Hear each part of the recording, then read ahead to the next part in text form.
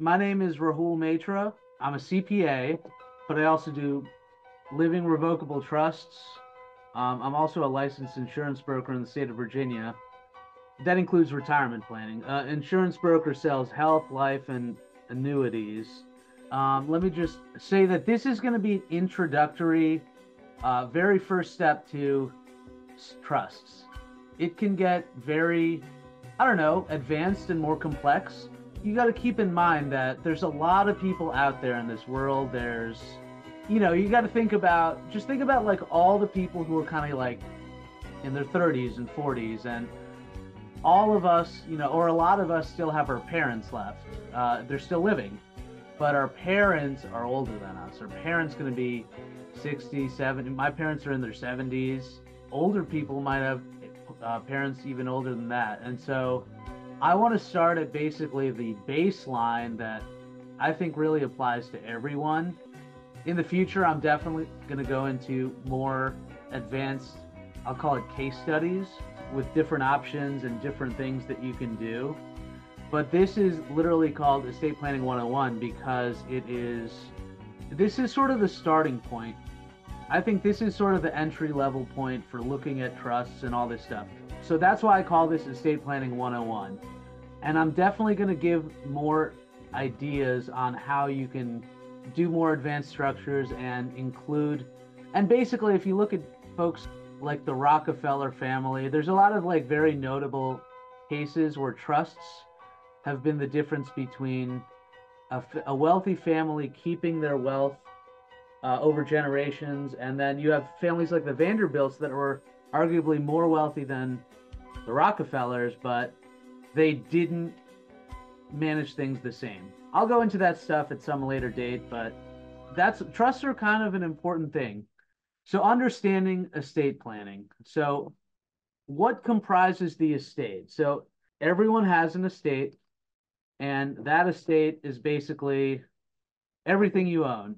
You can think about it in terms of titled assets like buildings, land, real estate, deeded properties.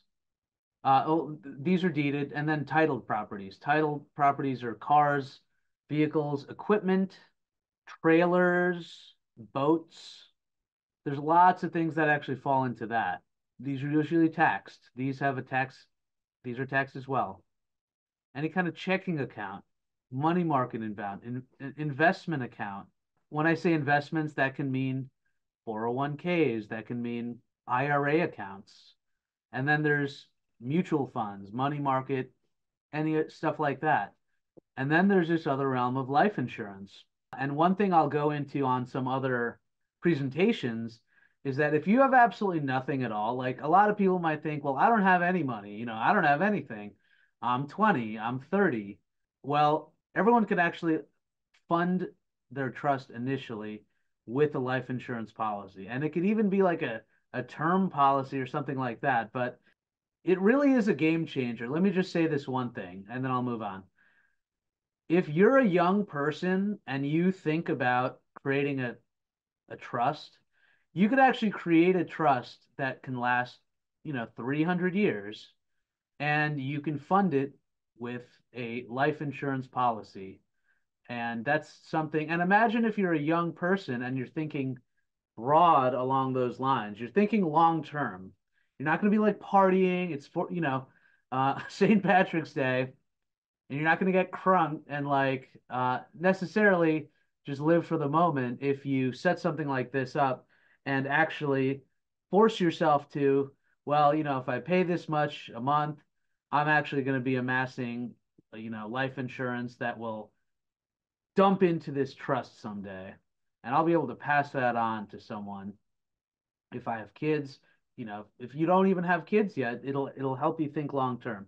Anyways, and then there's furniture and other types of stuff like that. So no matter how large or small, everyone has an estate.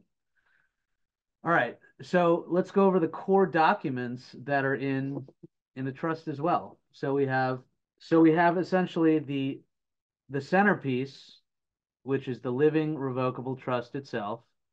It puts your intentions for succession into a contract, and you're it's essentially managing your estate.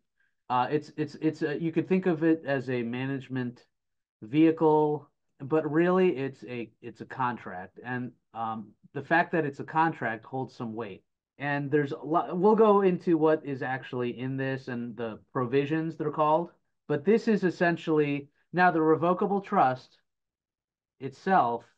This is not a public document. This is going to be something that only the family has, the or the beneficiaries, and you could even, determine who you want to share that to. You don't, I mean, ideally, I think the beneficiary should know it and see it, but you could just have you, the person who created it, called the trustor, and the trustee. The trustee is the person who really manages it.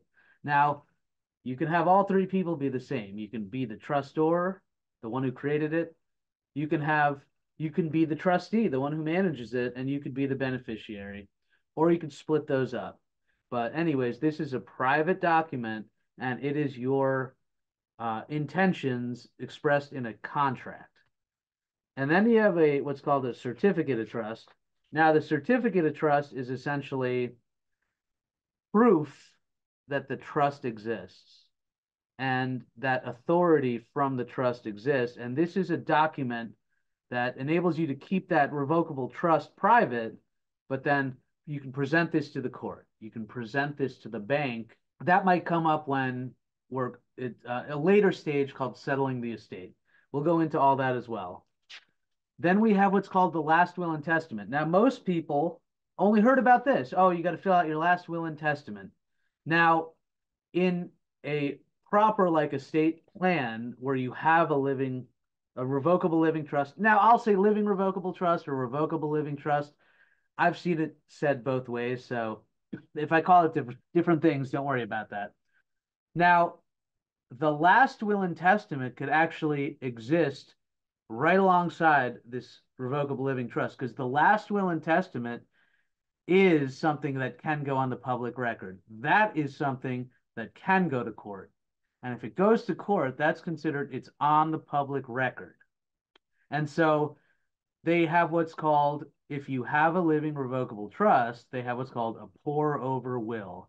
And all that's doing is it's saying, now a living revocable trust. If we go to that, remember the last slide, what is in your estate?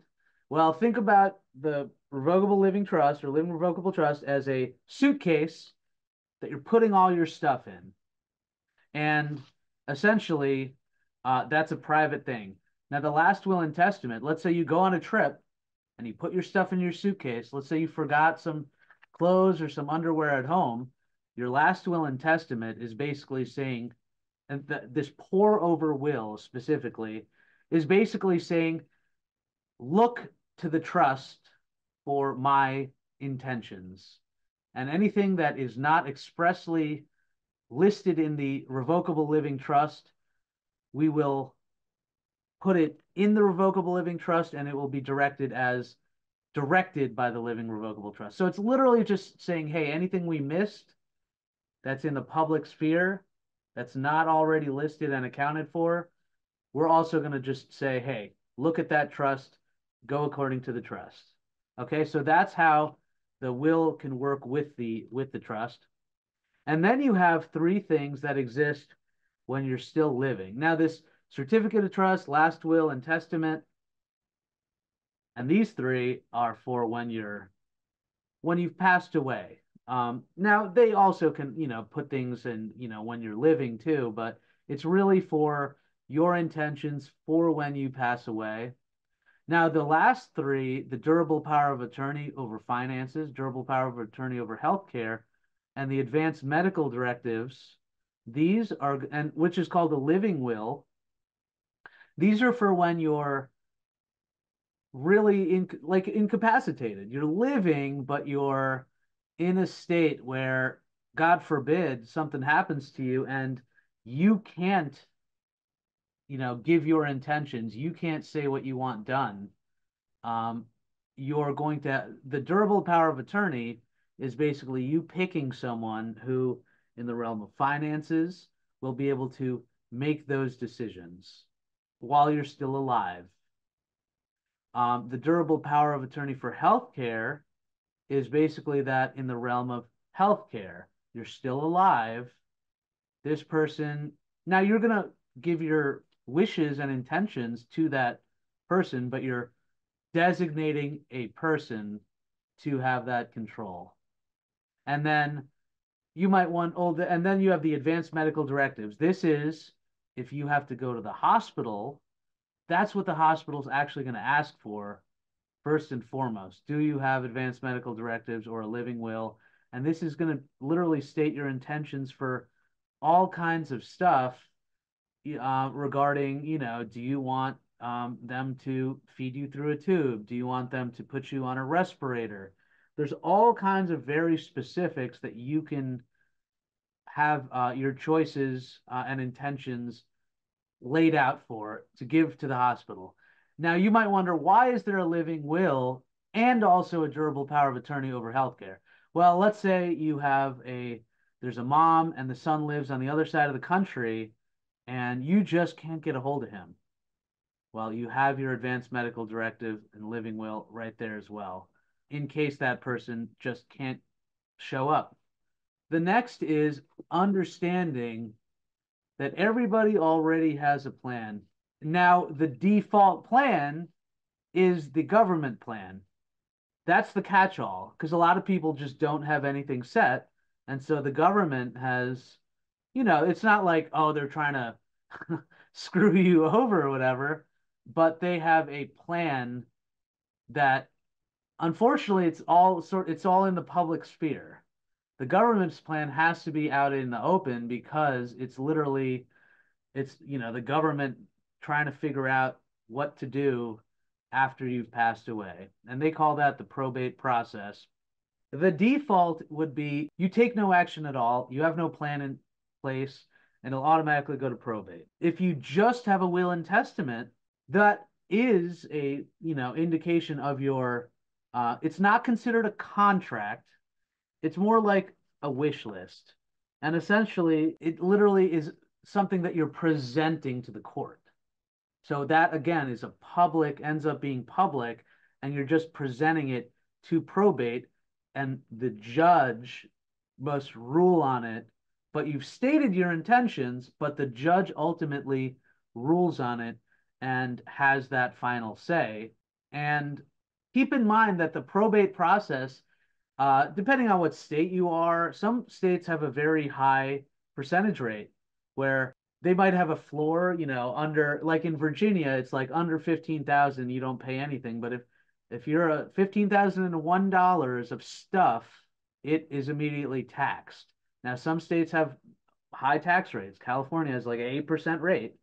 And then there's also the time. The probate is a court is always kind of bogged down and slow, and it's just bureaucracy. It could take. I mean, I have a lot of friends who are like in their 70s. I hang around a bunch of these old Jewish guys in my area, and this guy Alan's telling me when his mom died, she didn't have any of that in place. I don't even think she had a will. And he was in court for like 18 months. So these things could take lots and lots of time. And then the last thing that could actually fall into the government's plan is, let's say you do set up a living revocable trust, but you don't fund it. And I'll explain what that is. Funding, like a living revocable trust, remember, is a contract, it's paperwork. When you go to a lawyer, he drafts up the contract, but you have to do two things. You have to execute that contract by getting it notarized and all that stuff.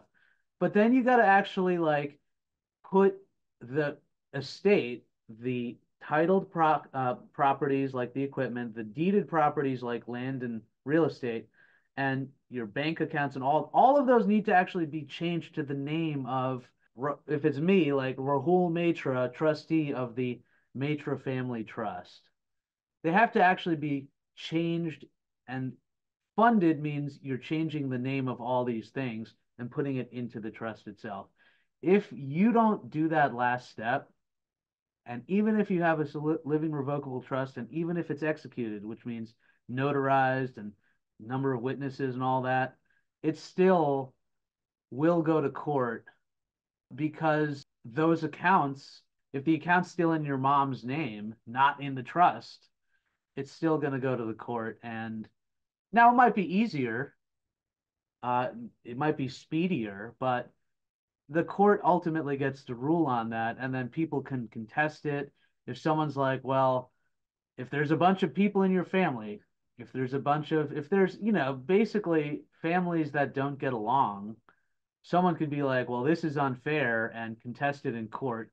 And if any of it's in the public realm, this probate realm, people can contest it.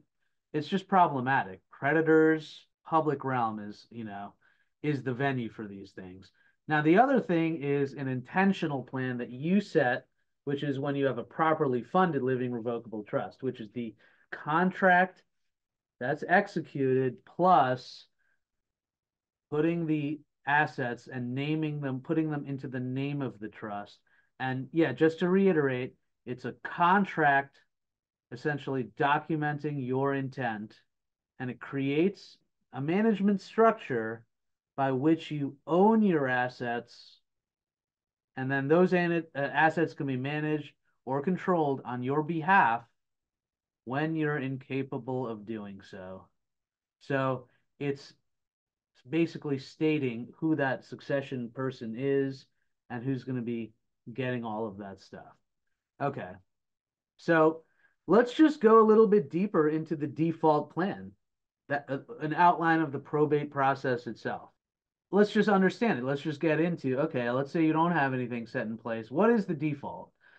Well, a formal petition is filed for the court, and there's fees associated with that for this formal petition.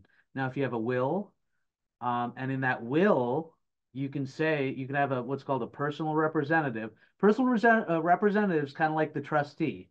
It's the person who will be managing the process, who will be settling your estate. And that person's responsible for the entire process. So if you have a will, you can say who that person is, which is good, but it's just part of the thing. And then you have family. You can also have a legal representative manage the process. If no one in your family, is really up, can do it. You can hire a legal person to do that. That costs, money if you don't have a person that you can do it.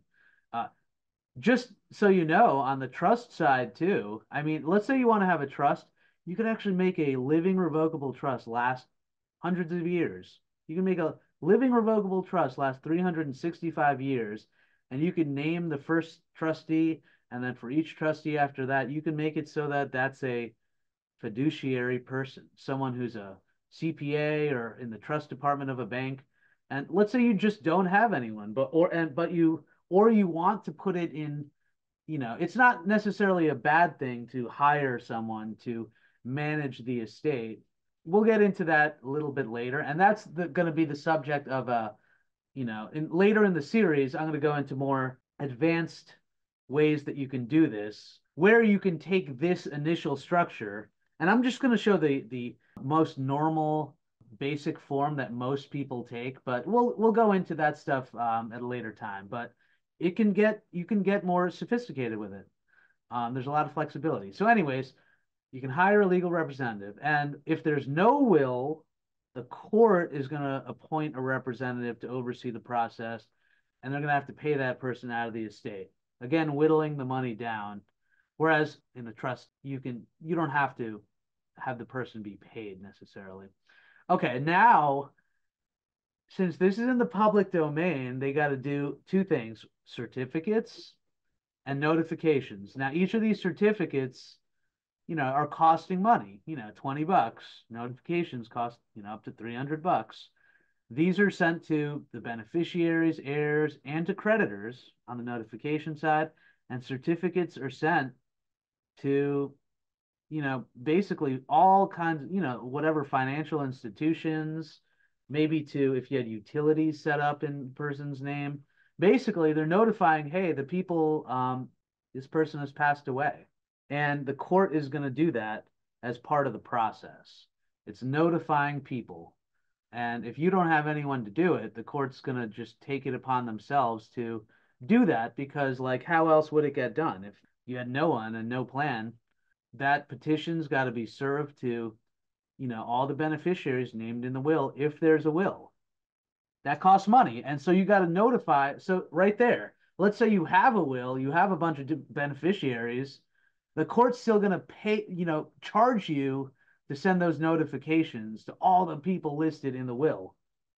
Again, a reason why you want to not have it go to court at all. And in the event there's no will, it must be served on all intestate, not interstate, but it's a legal term, intestate heirs of the decedent. So again, it has to be served a notification. That's just the default if you got nothing else. And there may be special procedure. How are we doing on time? All right, I've got to pick it up here. There may be special procedures required in the particular jurisdiction. There might be other things too. All right. Now, the personal representative, that's a huge role. So let's look at all the things that they go through. I'm going to go a little faster here. So you got to catalog all of the property, all of their stuff, real estate, vehicles, personal property. You got to catalog all of that. So that could be some random person, some representative from the state. It could be someone you name in the will. It could be a lawyer that you guys hire. You got to pay any debts or claims on taxes that are due. They're going to want to pay that stuff off. And that's something you're going to want to do too. Even, in a living revocable trust, you want to do that as well. Collecting rights to any income. Again, it's doing a financial fire drill, you could think of it, or an audit, where they're basically cataloging all the stuff you have, all of your income sources, if you have any, if you got investment account, whatever it is, settling disputes. If there's people who are like, hey, I feel like this is unfair, they got to settle all those disputes, that personal representative. They got to file that final income tax for that person. They got to do an estate tax return if it's a lot of money, if it's a high net worth individual. You got to basically do all the accounting for the assets and expenses, that financial fire drill. If there's creditor claims, again, you got to litigate that stuff, which litigate means law, law stuff, court, lawsuits. And then you got to distribute the stuff. You got to distribute or transfer the assets. They may be required to post bond. Some of the states, jurisdictions, they'll make this person pay an additional fee depending on the value of the estate and that person's credit score to act in this way. So, I mean, that's just another consideration. More money coming out of the estate. Okay.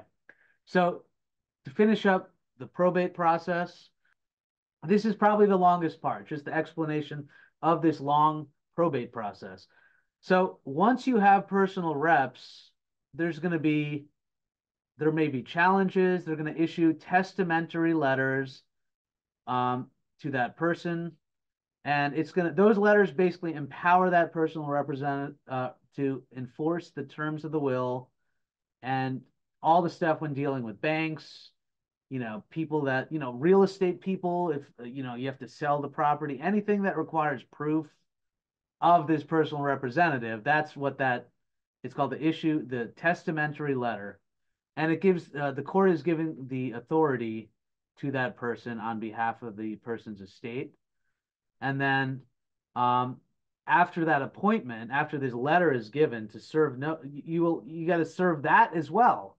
So not only you have to serve all the people that the person has passed away and all of that, you also have to serve everyone who this personal representative is. And then the creditors might have a period of time in which they could file a claim. Remember, anything that's on the will is in the public realm. And sometimes that's a reason, by the way, why you might want to have a small bank account with not a lot of money in the will and not necessarily in the trust, because to pay off creditors, but then the creditors won't have access to the other stuff. Okay. And after a period of time, the creditors will basically lose claim to anything that they think that they're owed. And then they have to prepare and file, again, the inventory of all of the assets of the estate. And some things require appraisal, real estate, personal items, maybe automobiles and that sort of thing. Appraisals. That's another thing where you have to find someone and hire someone to do that. Again, that's why the process takes a while. And since it's all on the government record and you have to present this to the judge in that probate court, you can't do this on your own time. You have to basically keep going to court to present all these different things, even up to the appraisal process. All right. And then there's a whole time burden. So it's very detail oriented. It takes time. It's almost like a second job. It is like a job. And just ask around, ask anyone you know who's had it go to probate, ask them what it was like, and you'll hear terrible, terrible stories. It takes a lot of time. And so a lot of people will just hire someone to do it because they can't afford the time to do it. And you're going to have to pay for that. And it's all open to the public. I mean, I'll say it again. The court system is in the public domain. All of this is on the public's eye. Now, the reason having a revocable trust is it bypasses the probate process is because it actually does. These are the responsibility of what probate court is supposed to do: pay out debts, get that final income tax return filed, you know, verifying the debts, assigning guardianship to, if there's kids, distributing the assets.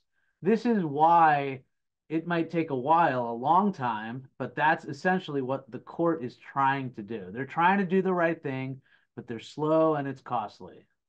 Now, the reason why the trust works in the first place is because it's doing the thing the probate court would have to do. And the difference between the will is just the wish document that the judge must rule on, and it's not a contract, and it's still subject to the court. Whereas the trust is the legal contract. And, whether it's a single person, a married person, they get to give their intentions on how their estate is settled. It's an executed document. It's signed in front of a notary with two witnesses, and that makes it a legal contract. And it accomplishes what the probate process does. Okay. Now, unlike the probate process, you can do other stuff too. You can basically, there's special provisions you can name a successor trustee. You can protect beneficiaries. This might come here. I'll explain this in a little bit, but essentially, let's say that you have someone who's a reckless, drug abusing kid who's not good with the money. Well, you can totally customize it so that you're saying that this person can't, has to be off drugs before they can receive their money. Or if it's like a little kid, at the time of death, you can make it so that they receive money when they're 15 and then 18, and you can, stage how the money is released. Or you can make it so that they get a certain amount every year. You can make it any way you want. And it gives you a tremendous amount of control too. You can make it so the trust matches the down payment of a house. So if you have kids, multiple kids, it's encouraging the kids to work. You can have it so that you are earning as much as you earn on your own. So you're matching the income. So if you actually have like a big estate, you're preventing your kids from being from basically doing nothing. And you could actually make them take part in order to get paid from the trust, you can make them do, if you want them to do charitable stuff, you can make them have to be involved in charities that you dictate. There's like just so much these are all different provisions. And you can always make changes to this. It's called revocable because you can make changes all throughout your life. And then when you do pass away, irrevocable, and lock in your intentions, and then they'll be carried out according to your wishes. Now, ultimately, this is your choice, and when is the best time to do the estate plan? Well, the answer is going to be, there really is no reason why you should be waiting on this. It's something to have in place at any time because, anyone could die at any time in some car accident, or you just don't know. And so the options, all of this is how your choice, it's all your choice. So getting a trust is also your choice, the way you can do it. You can go and get an estate planning attorney and they'll draft up the documents. Now, the problem is a lot of attorneys tend to charge a lot. They tend to charge by the hour and they're not involved in that funding process at the end. Most of the times they're giving you the documents. Maybe they're notarizing it. They have a notary in their office and they get them executed. But this is a shocking fact, but 80% of people who even go to that estate planning attorney, get those documents executed, 80% do not even do the last step and fund the trust and put the stuff in the trust name. Basically, it's rendering those documents powerless, and it still then goes to probate. So you can go to an attorney. You can, they have, if you search, there's different softwares that you can go.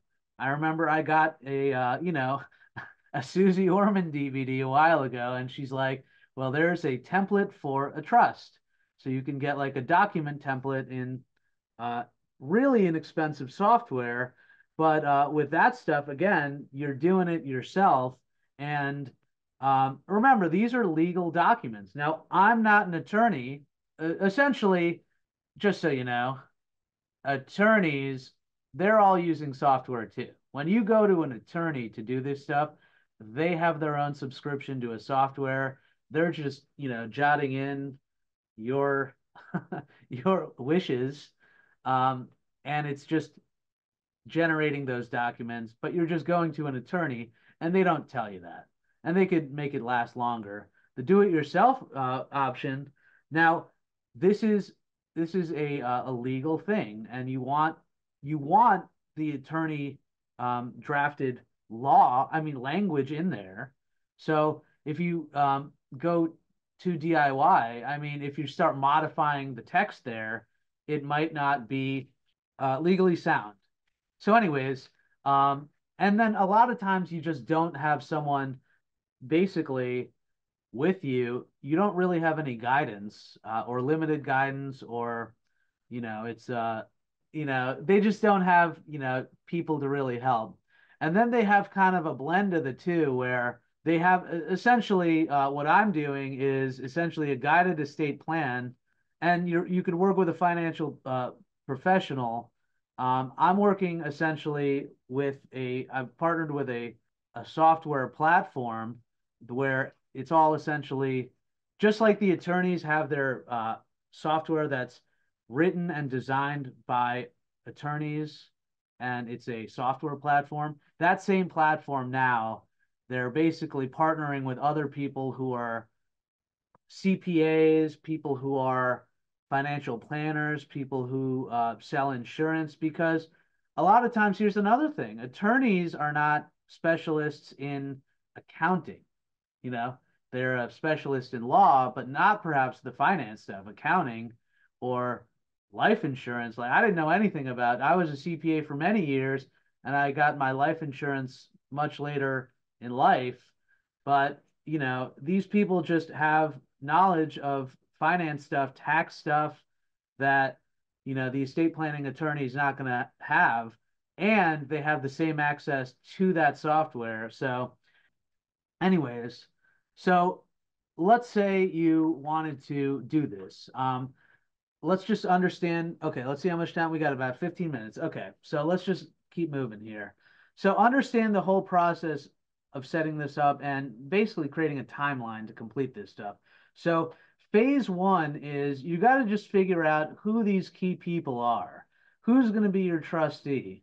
And if you are planning to make this living revocable trust something that lasts a couple hundred years, you can actually figure out who's the trustee after that trustee and so forth, and the beneficiaries. You can actually get real detailed, and it could be, but basically, you can go down a bloodline succession, or you can really figure out who is it that you want this to go to. And even if you don't want to get complicated, let's say it's just going to be the trustee, the beneficiary, maybe they're the same person. It's a mom trying to set up a trust and she wants to pass it on to her son. Totally normal, nothing wrong with that. But who are those beneficiaries? If she has a bunch of kids, what if one of them's, not a good person? I mean, I don't know. You can disinherit people too. Power of attorney, all of those things. You got to figure out who those people are. And then you're going to essentially go and sit and customize that trust document and make it exactly, and you're going to go provision by provision and get as detailed as you want to be. And or it could be as simple as you want it to be, but you're essentially picking, and that goes for all of those documents, the power of attorney, all of, you're setting and you're going through all of that stuff. The next step is executing the documents, which means you're taking all these documents. And now different states have different requirements. Some places don't require two witnesses, but no one's going to get you in trouble for having the highest standard, which is where a lot of states, or I think a lot of states are moving to adopt this, and it sort of changes. But what's happening is the states are moving towards more and more towards the higher standard, which is two witnesses and a notary, and the witness cannot be someone named in the trust. So, and ideally, you're going to have the person who helped you create the trust document be right there when you're getting that stuff notarized, and so you can meet the witnesses, you can meet all the people. You know what I mean? Then you have auditing your assets and liabilities. So that is where you're doing the financial fire drill. You're figuring out all the titled assets, deeded assets, bank accounts, investment accounts, insurance policies, personal properties, furniture, music, art, musical equipment, anything else that you want to pass on. And then liabilities. What do you owe money for? Do you have credit card bills? Do you have mortgages? What needs to get paid off? Because you want to do that too. You don't want to leave your beneficiaries with a bunch of debt to deal with. You want to essentially take care of that.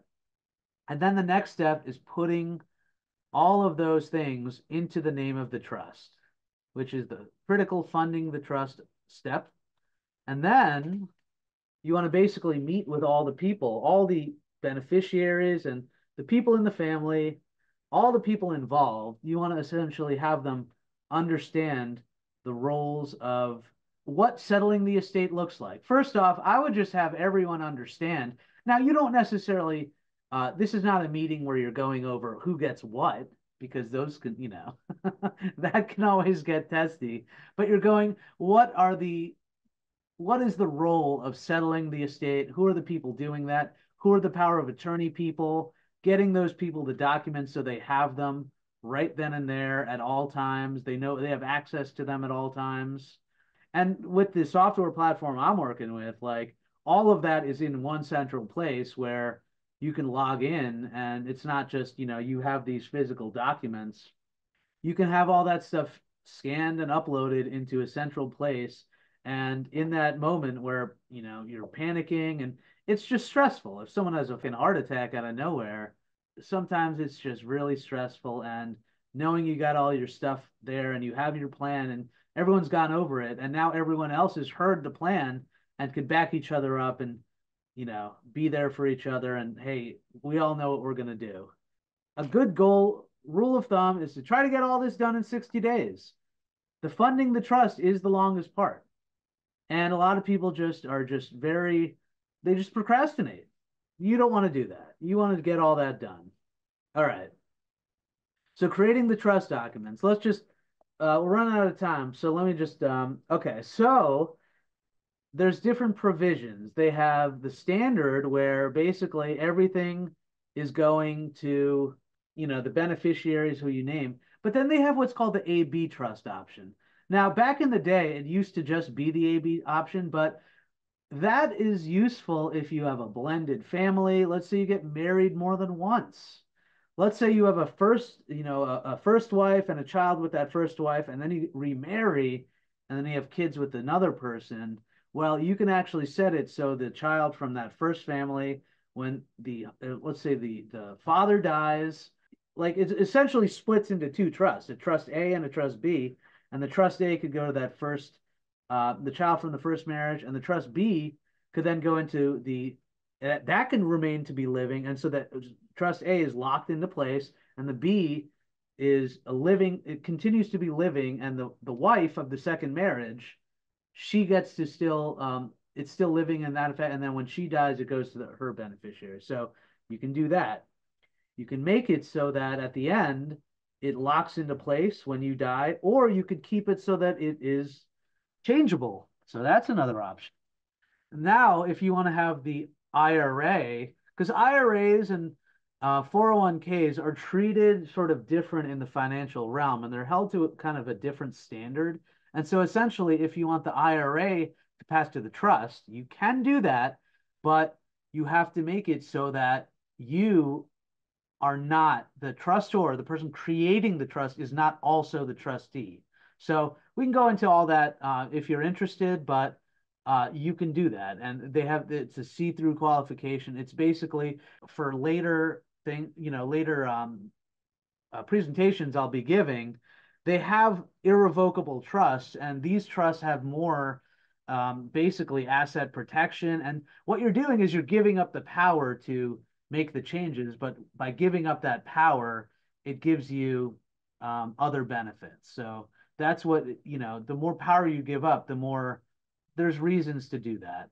All right, then you can have separate property. You can have it if you had like a prenuptial agreement. You could have separate property, or you can make everything community property. And you could have divorce provisions. You can make it so the trust dissolves if you guys get divorced. You can have it in the provisions where one party of the divorce cannot use the trust to hurt the other person of the divorce. The spendthrift provisions. If you don't want to give all your money to kids all at once because they're just not responsible yet, they're not ready yet, you could set it any way you want. And then if you have provisions for minor kids, you could create joint trusts that go to these kids.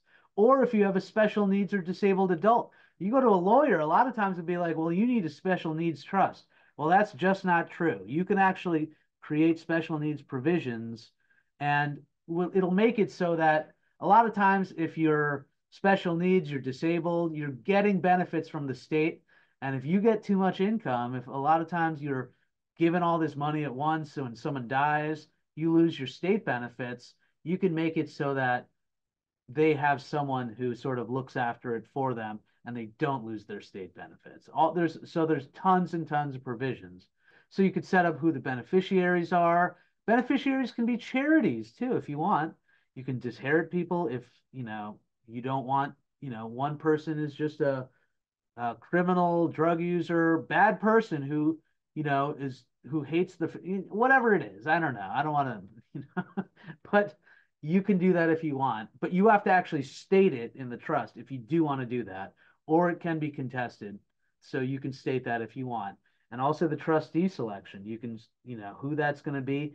You can even make it so that you pick the first trustee, and then every trustee after that has to be someone with fiduciary responsibilities, like a lawyer, like a CPA, or like there's a trust department in banks, and you can just make it so that that department is in place so that you don't always want to just have the trustee be the beneficiaries, because once that's the case, they could be like, well, we want to spend whatever the hell we want. And, if you want to actually make it a 300-year-old living revocable trust that pays off, and you're paying, a life insurance policy into, or you get a life insurance policy on yourself, and then you get one for all your kids, and all of them are just paying into that and building the value of this trust, and you get some Rockefeller money, you can make it so that that trust is managed by someone who is, has a fiduciary responsibility and isn't going to be reckless and is holding it to the intentions that you're stating. You can actually get really specific if you want. The same thing with you're setting up the power of attorney, healthcare, advanced directives, living will. You're setting up all these things and you can get real specific, way more than you can on the back of a driver's license for that organ donation. Next, you got to execute the trust and then restating the trust documents. Okay, so executing it, remember, it's best to just do the highest practice, two witnesses and a notary, and the witnesses are not named in the trust. Restating the trust documents. Okay, so the beauty of, if you go to a lawyer, if you want to restate it, if you want to make changes to a lot of this, sometimes you have to, I mean, with a lawyer, they're probably going to, charge you every single time. And that's, if you don't mind that, that's, a thing. But they'll likely charge you every single time you're making changes to anything. Now, with the platform that I'm working with, you can basically make unlimited changes to the trust documents. But if you make changes to some things, you got to get them notarized again with the witnesses. You got to get them executed again. Other things don't require that. So let's just go into what the difference is. Okay, so these things require a trust restatement. Restatement means you have to get them executed again. And it's not a big deal, but you can change so if you're changing the state of residence, you're changing any provisions in the trust, you're adding kids, you're changing distributions, you're removing a beneficiary, you're changing a trustee or the executor of that trust. And if you're removing or adding any titled assets or, deeded properties, then you might have to renotarize the whole thing. Again, not a big deal. You make the new version, get it renotarized and upload it, and you're good. Or if you don't have the platform, if you go with a lawyer, just you'll have the physical documents somewhere. Now, some things don't require getting it renotarized, changing. Before you execute the documents, you can make changes, of course, as much as you want. If you want to change the power of attorney, financial agent, power of attorney, health, that doesn't require. That requires just changing that particular document. Healthcare power of attorney, that's its own document. That's not the trust document. So you can change that without having to change the trust. Same thing with the advanced medical directives. That's its own document. You don't have to get the main trust redone. And then if you're adding or removing or changing bequests for personal stuff, for your easy bake oven, for your guitar, you don't have to change that. You can add stuff as life goes on. Let's say you make it when you're 20 or 30 or 40 and you get stuff over the years, you can just add to it over time. No big deal. You don't have to get it renotarized. And then funding the trust. So remember, there's deeded properties, home, land, real estate. There's titled properties. Now, if you're going with me, and we actually work with a third party for deeded properties called DeedWorks. DeedWorks makes it really easy. Let's say you don't have the original, deed to your property. Let's say you don't have a lot of these, and these things just require going to the courthouse, but you'd be surprised how many people just like don't want to do it, or like it's an older mom or something, and she's just like doesn't feel, oh, I don't know if I'll do it right. You can have a third party do it, and it really doesn't cost that much. We can go over costs if you want some later time. Titled properties, again, a trip to the DMV will usually do it. Bank investment, you got to just reach out to these accounts, but it's not like probate where you have to do it and then go back to the judge after each of these. You can do it on your own time, but you got to go do it. And then insurance policies too. You can, moving all of these. So this is the critical step.